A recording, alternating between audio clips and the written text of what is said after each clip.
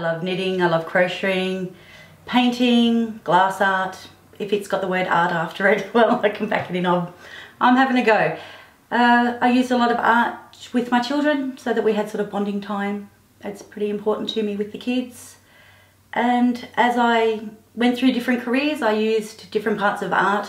I was a nail technician for several years and loved doing nail art on them. I became ill several years ago, and through the support and networking of friends, they all suggested that I get back into art, and painting was just where it started. I started at Moulamein Gallery with a couple of girls having coffee and a chat, and as the gallery grew there, so did our little group with painting, and I just started painting more and more. I then got a social worker from Deniliquin, and Wendy was just lovely. She asked me where I wanted to go, and I started with wanting to help Alira at school, which is my little girl, painting and doing projects at school, to then Wendy suggested that it might be something I could develop.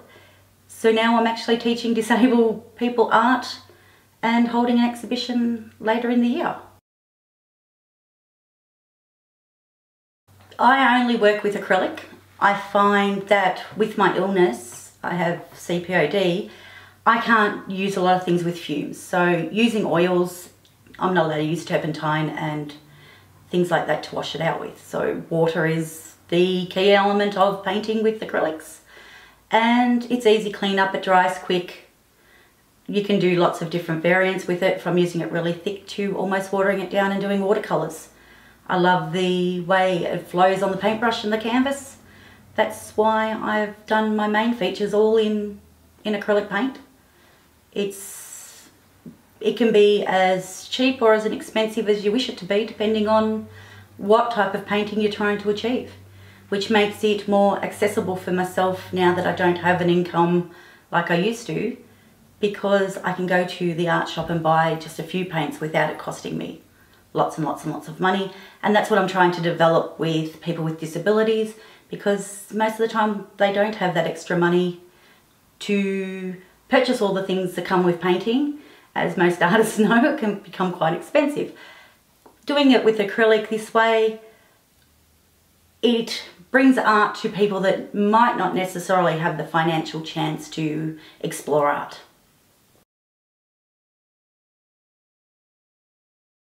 I can go from a very dark mood and have a very dark painting to being in an absolutely elated mood because someone's made my day or said something really inspiring, and it will totally change the colours that I use, the flow of the paint. Instead of having a very stark painting that probably brings a lot of sadness in one of my paintings, it will flow very easily and have more vibrant textures in it. Yeah, it's sort of like the colours of the rainbow, really. It depends on your moods to what you're going to use. Disability is a word most people that have an illness hide behind. So what I'm trying to achieve is, when I'm teaching art to someone with a disability, the disability is left at the door. They are learning to become an artist. They're emerging out of their shell to learn to create in a way that doesn't make them feel that they're bound by their disability, because they're only bound by their own creativity. When I hold an art class, everyone knows the disability stays at the door and the artist walks through. It works really well to encourage people to look within themselves and find that little spark that makes them happy, which they can take home then and use when they're not feeling so well. It's how I use my art. I have good days, I have bad days. My art has good days and my art has bad days.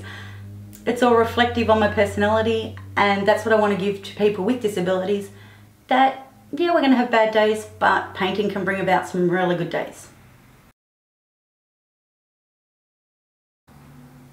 Being an artist with a disability isn't how I would really describe myself. I'm a person with a disability who has learnt to move forward from the disability and achieve being an artist.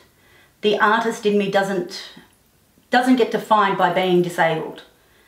I can't breathe very well certain days, that's fine. But when I'm having a good day, my art is what I do. It's how I get through the times during the day where I want to be doing so many more things than just resting. Painting gives me the opportunity to increase my mind and challenge myself where I couldn't do that before as in a work capacity. I'm someone who can't work, 8 hours a day, 7 days a week, like a normal person would be able to. So I've learnt to adapt my art to the time schedule of my disability.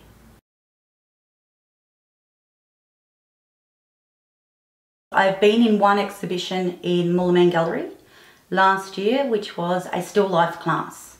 It was absolutely fabulous. It was a group of girls all getting together and sharing all their inspiration and ideas, and then holding an exhibition run by the gallery in Moulamein.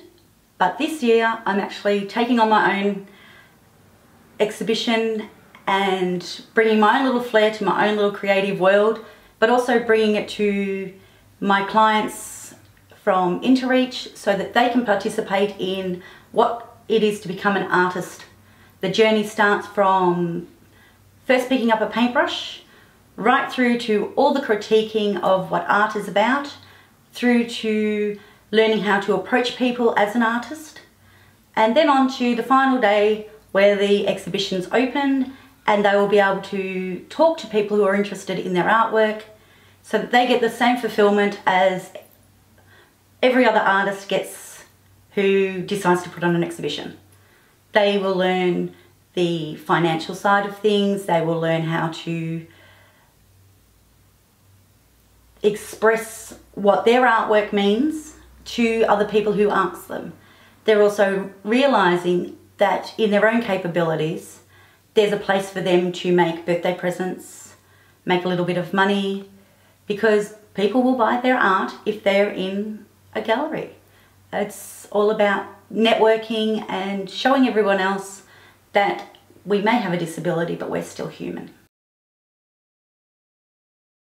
At the moment, I'm only on Facebook. I have just opened up a Facebook page called Less to More Creations, which is all about how I see my art. It's taking something that was less and creating it into something more. It has a two metaphor meaning. One is to take an object of less value, maybe from the op shop or something that you don't use anymore or something that has been given to you, and changing the dimensions of it and turning it into a piece of creative art. The other part of Less to More Creations is taking my emotional status, which is making myself when I feel less and creating myself into something more. So it just has double meaning, and that's meanings for me. And hopefully if people get on Facebook and have a look at my webpage, they'll understand how reflective my meaning is. I've just learnt myself how to use the computer after many years of avoiding it, and I'm learning that inspirational quotes are something that I love to do. So I put a lot of my inspiration when I'm feeling about a certain way onto my Facebook page, as well as showing people how to take something from less to more.